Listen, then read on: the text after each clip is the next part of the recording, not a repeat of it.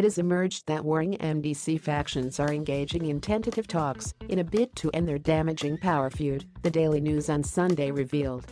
This comes as concerned insiders have also told the Daily News on Sunday that hardliners on both sides of the feud are working hard to scuttle the negotiations in which some key players in the thokozani Khupe camp are said to be playing a central role. It also comes after the Supreme Court recently annulled Nelson Chamisa's MDC presidency after ruling that Khupe should be the party's interim leader, with a mandate to organize an extraordinary Congress to elect new party leadership using its 2014 structures.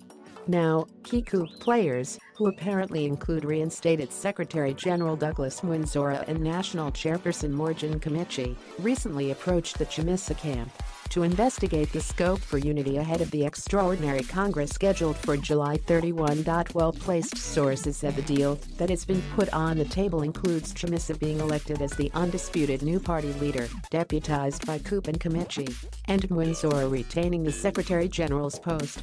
Approached by the Daily News on Sunday yesterday, OKG Mwinzora would only confirm the taking place of engagements, while declining to give details of the exploratory negotiations.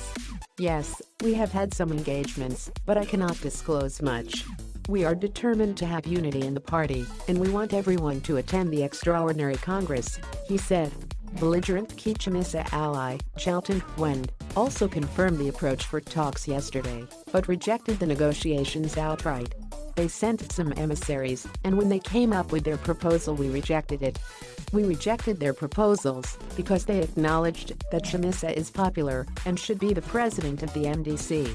They wanted to poach our president and we shot that down," he said. But other sources in Chamisa's camp told the Daily News on Sunday that notwithstanding Wend's utterances, negotiations were ongoing. Early in the conflict, Mwinzora and Khupe sent a team of lawyers for us to come up with a Congress.